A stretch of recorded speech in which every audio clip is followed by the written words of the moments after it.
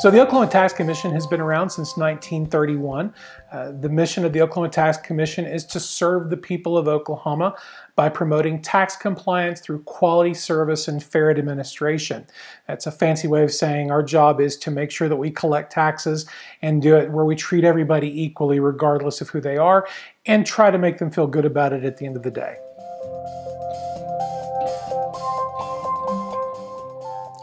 The Tax Commission is headed by 3 commissioners. These commissioners are appointed by the governor and they're confirmed by the Senate. The job of a commissioner is to oversee the general direction of the agency and then also adjudicate specific tax disputes. If a taxpayer has a problem that they need to get a resolution, they come to the commission and ask the commission oftentimes to make a ruling. So the long and short of it is I act as a judge in some capacities, but I'm also in charge of the general direction of how the agency is going.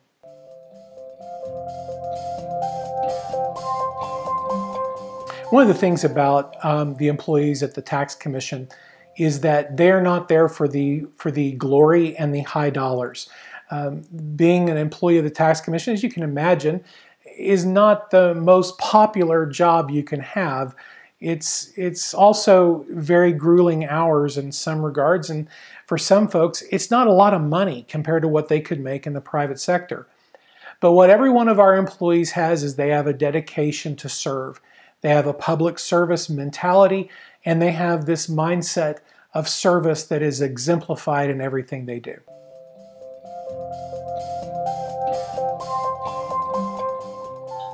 One of the things that I would tell students that are wanting to apply for a job, not just at the Tax Commission, but with any type of state government agency is you need to show how you set yourself apart from your peers.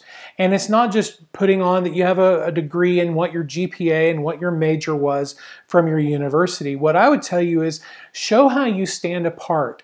And the best way to stand apart in my mind is to show that you're willing to own it, that you have taken ownership of a project, of leadership in an organization, that you've taken some type of a role of responsibility that says that you can be depended upon to get the job done. That you're not just going to sit around on the sidelines and say, well, that's not in my job description. If you see something that needs to be done, you're going to be the first person to volunteer to go in, figure out a solution, implement it, and get it fixed.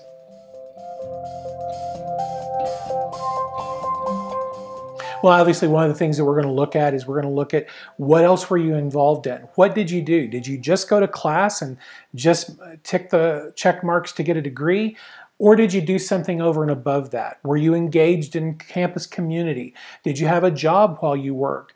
What did you do that shows real life, real world experience that you can bring to the job as well?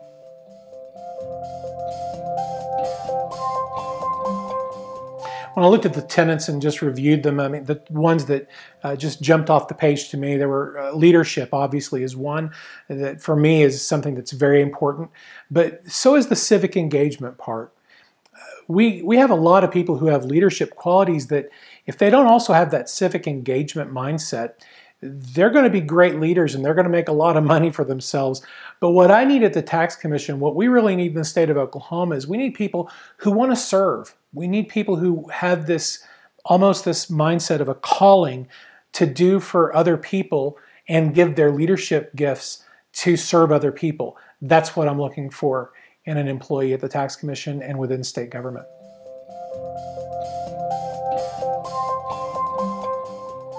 Well, one of the first things that I need to see in my staff before I'm willing or wanting to promote them to the next level is I want to see that, first off, they have competence, that they know the rules backwards and forwards, they know how it works, they can take it apart, put it back together, they know it inside and out. They have got competence like you wouldn't believe. That's the first thing. If there's not competence, then we can't go to the next step. But I need more than competence. I need someone who also can take a look at it and say, well, I know that's how we've done it for the last 20 years, but we can do it differently. We can do it better. Here's how we could harness this new technology or this new idea and use it to do a better job with what we've been given. I need somebody who understands the process, but also can help me figure out how to do it better.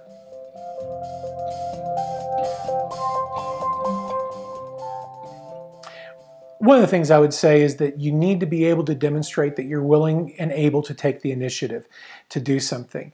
It's very easy just to go to class and do nothing else. If you actually do something more than that, that shows initiative. One of the things about STLR is it shows initiative. It shows that you have the initiative to try to improve on what you're getting in the collegiate experience, that you're trying to do more, and that demonstrates at least that quality and that character trait. But I think you need more than just that initiative. You need to have follow through. You need to have demonstrated emotional intelligence, that you can stay the course, that you can tackle tough issues when they arise, that you don't just want to give up. So find those opportunities you have to grow, and instead of shying away from them, tackle them head on. That'll show initiative and also show maturity, that you're willing to do things as an employee to get the job done.